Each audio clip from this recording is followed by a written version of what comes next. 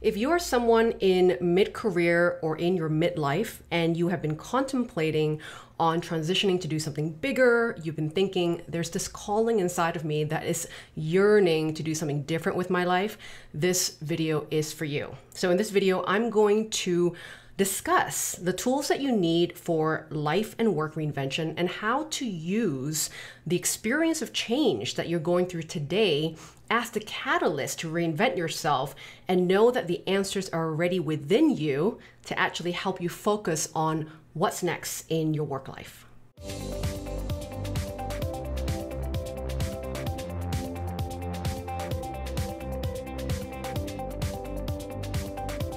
Escape the 9-to-5 and create your path to freedom. Hello, and thank you for joining me for another episode of Screw the Cubicle TV. If you're new here, I'm Lydia Lee, the life and work reinvention strategist at Screw the Cubicle, and this channel is really dedicated in helping people really transition from old identities, whether it's your corporate job or whatever it is that people have expected of you in your identity, and for you to really start to look at your next big thing. What is that next life purpose and your work purpose that you really want to go after, even if you're not courageous enough to go after it today, is that you are determined to go after it. And this channel will help you to really process all those changes and uncertainty that can sort of stand in the way of you and your big dreams, and really help you to just build an intentional life and career that you can be proud of. So today's episode was really inspired by a woman named Karen who emailed me after watching some of my videos here. And she had a question sort of around mid-career transition. It's like, what about all of us that are in mid-career that are maybe low in risk tolerance, and we're feeling a little bit, frightened of what we think it takes to do our own thing when there's all these younger people, younger millennials that sort of seem to be really techie at what they do. And how do we sort of like deal with that? And what if we're concerned about not being competitive or having feelings of ageism, right? That's sort of occurring in our experience right now. So hence why this video really, I want to talk to you a little bit about what it looks like to reinvent at mid-career and what are some of the positive benefits you can actually take on the ride for what's next for your journey that may not be available for, let's say, someone that's potentially younger than you.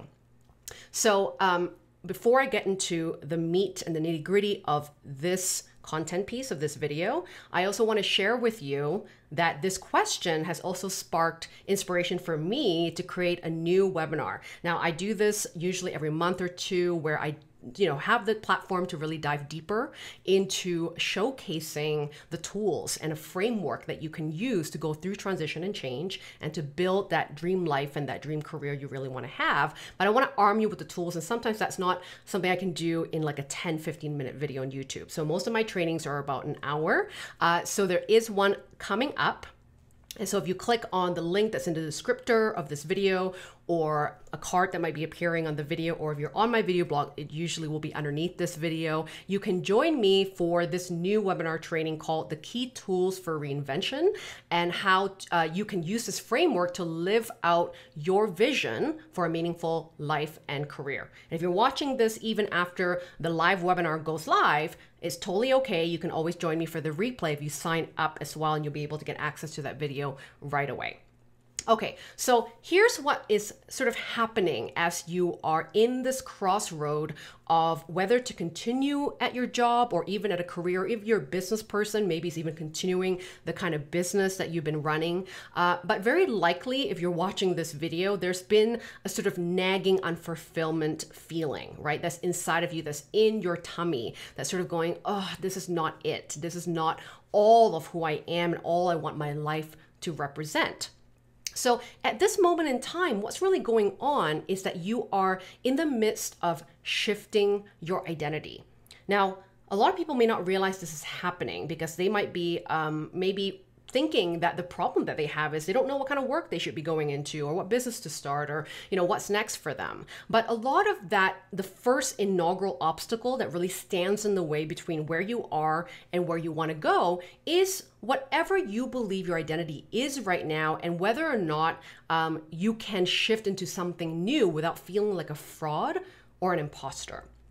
So we want to realize that as we go through reinvention, the first stage of problems that we have to tackle is really understanding who we are without falling into the trap of making other people happy, right? Or societal expectations of what other people out there believe is the responsible thing to do as an adult.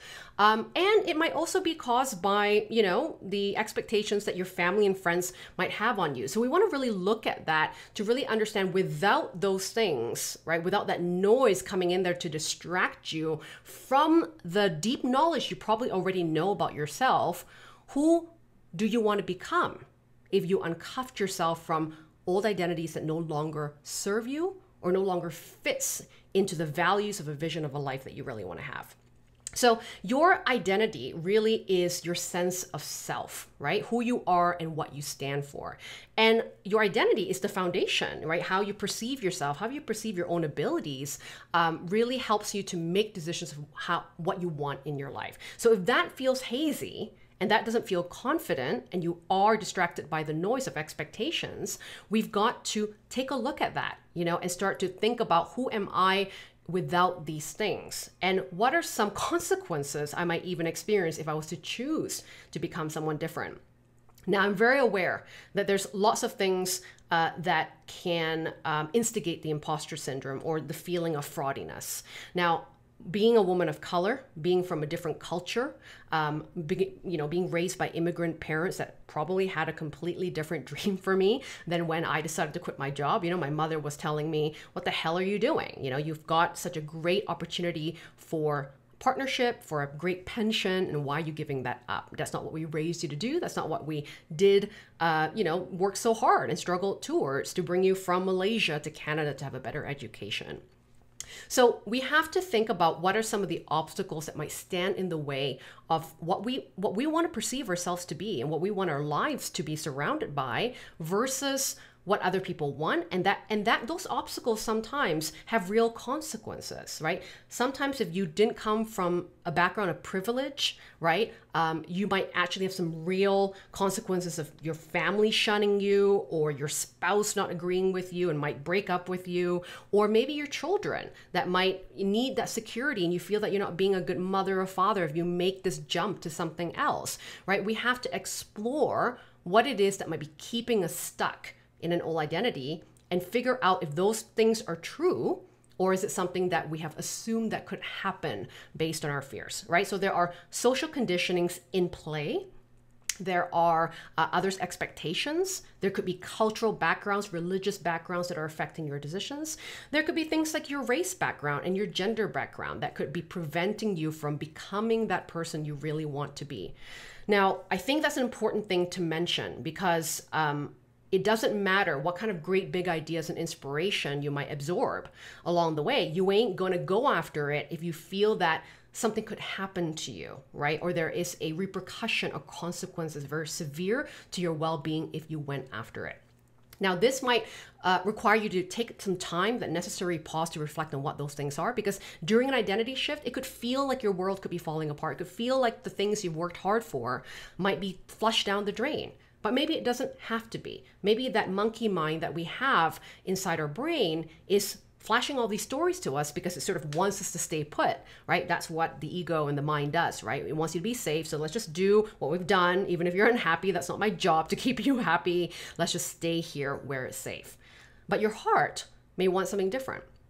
And at midlife and in mid-career, the great benefit of being at this age group, and I'm someone that is in midlife and mid-career as well. I'm turning 37 next year.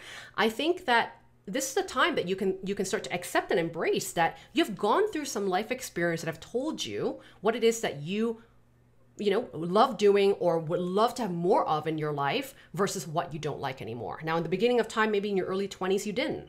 You just wanted to be successful. You wanted to sort of have a job and go after your dreams of some kind. And now you learned a little bit more about yourself from experiencing life with certain years, right, in your belt, or in a stage of life, if you will, to be able to discern what it is that you like and you don't like, what it is that brings you joy or doesn't, right? And I think at this point is also important to trust yourself, that some of these answers that can come from, if I wasn't going to be afraid of listening to what other people think of me, if I wasn't afraid of not being able to introduce myself as a lawyer or doctor or whatever it is that the profession you've held on to for so many years, who would I be? Right? That's a really honest reflection at a place that you're here right now. So introspection really matters at this stage of the game because we want to really be looking for deeper meaning in the so perceived crisis that you might be feeling. Now, here's a truth bomb. In every stage of your life, whether it's now or later, you will have to go through some form of reinvention.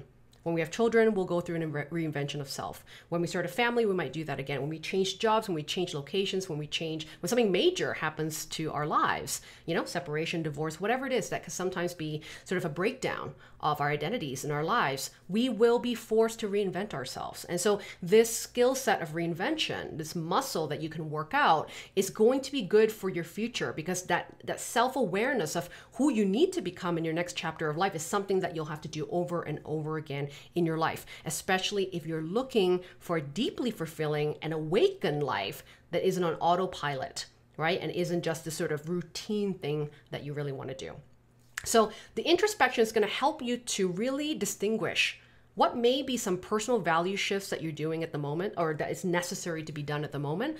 What used to matter to you before and no longer does.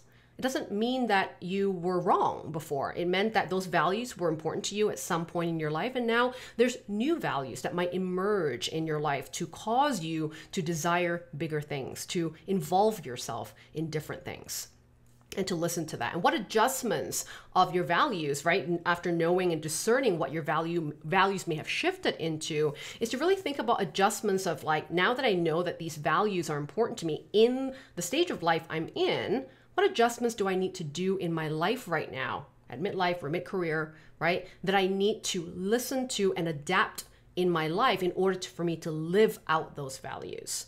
And so there is a difference between knowing your values and living it out. Living it out allows you to actually put it on, to try it on for size, right? And go towards feeling, hey, do I feel better? Do I feel renewed? Do I feel energized and empowered with this new value that I'm now putting on in my life? So this moment of pause, which is super important, right? Which I will explain a lot more if you join in my webinar, how to make that reflection and introspection process for yourself. You're going to then gain clarity around the influence that you want your life to have and the version of success that you are now wanting to go after. That's a huge important piece, version of success. So if you're in midlife or mid-career, very likely you followed a particular trajectory or a plan that's either taught to you by your parents, the education system, by your colleagues, by your industry, whatever it is that you've been a sponge to absorb in. And so now is the opportunity, right, through that messiness of crisis, of, the crossroads you're experiencing right now, is to really think about what kind of version of success means something to me.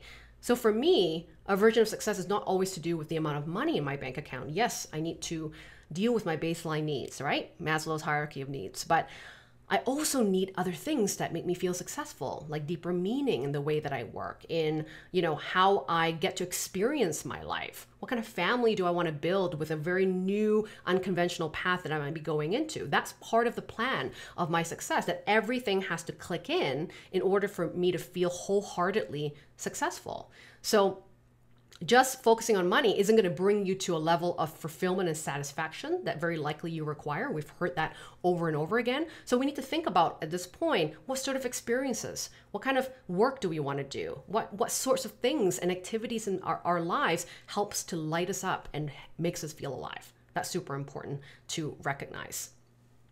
So as I said, at midlife and mid-career, you have been armed with experience, right? And you've gained answers. And now it's time to listen to them. Listen to that call and trust your gut. You have lived enough in the life that you've lived in to know what no longer serves you and what can. So don't be afraid. As I go back to the question of Karen, right, who asked me, literally she said, what about people with less appetite of risk? Because we are concerned about ageism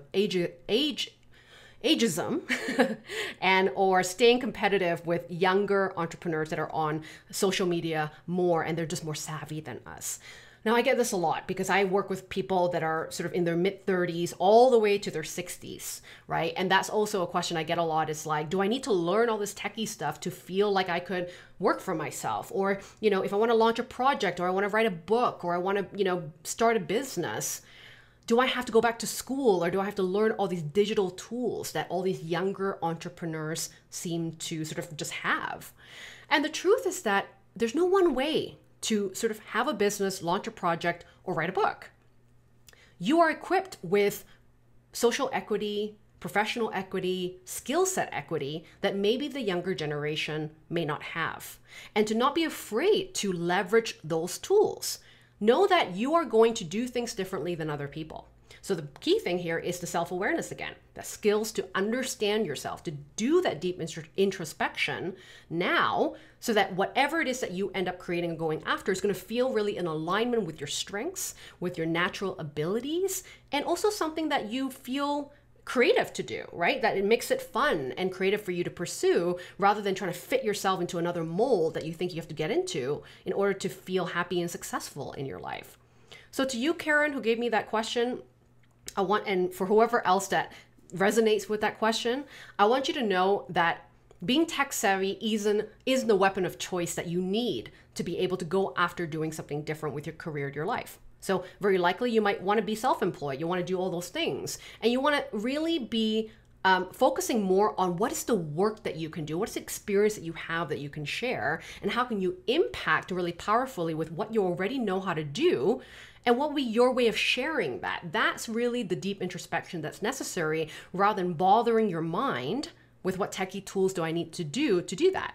Now, just to give you a quick little background of what that looks like. I too didn't know how to do digital marketing or social media. I didn't even have a social media platform the first year I had a business. What I knew how to do was build relationships. What I knew how to do was network. What I knew how to do was to present and talk about the things that I know how to do in front of a live audience. So in my beginning of time of recruiting new clients or spreading, the message about my work, was to actually do some real physical activities by attending local events, by telling my friends and family what I'm doing and asking for referrals, by helping the next person I see in the Starbucks that asked me about life purpose, and going on about the story of my own life and helping them discover what the steps they might need to do to get there. That was what helped build my mastery for the work that I do today. And I think that's the part we forget, is that your job is not to be a marketer, right? Your job is to do good work and do work that matters to yourself and other people. So rely on that deep wisdom and the deep knowledge that you come with, and focus on how you can reinvent that into a new career or a new way of earning a living, and less distraction about the tools and the software, and that the fact that you have to be savvy in technology in order to be successful. And lastly, look for examples, influencers that aren't in the category that you want to become. Like, don't compare yourself to businesses and types of business or types of people that are not in alignment with your age group or your version of what you want your success to look like, or the kind of business that you kind of want to run, right? So it's important, because you're going to be a sponge, is to really take the time to look for and ask people who are the types of influencers, business owners, people out there that may be more in alignment with your life choices and your life stage. And then that way, that's going to help you to really feel that you don't have to do all the things that you're not good at or aren't prepared to do or want to do even in order to get there, because you have good examples of different ways that people can get there, right? That you're more familiar with, that you're more in alignment with, that can then spark a lot more inspiration for you to start your creative ventures today. Okay, so that was a long video, and I wanted to really dive into, right, some of that identity shift and how to use that change in your crisis to look at the questions and answers that can come to you to help you find a path of where you would want to reinvent into. So as I said before, there is a much more in-depth webinar training I'll be running. So you can click on the links again. That's going to be appearing on the video and below the video, right, for how to join me. And we're going to dive into this. We're going to dive into how you can use that change that you're experiencing right now for the answers and the clarity that you need to pursue your next big thing. So I hope you join me there. And as always, I would love to hear your feedback and what resonated with you today when you watched this video. And what has been your experience in your own reinvention experience? And what have you learned about yourself through some of these navigations of crisis that might be happening in your life right now? Please share with me in the comments. I always watch out for them and reply to them personally. Thank you so very much for joining me today for today's episode. If you love this video, do share it with a friend, share it with people that you think would really benefit from it. And of course, don't forget to subscribe if you haven't done so by hitting the notification bell button and of course the subscription button so that you'll be in the know for every new episode that I release every weekly-ish, which is what I promise to do. Okay, see you soon on our next episode.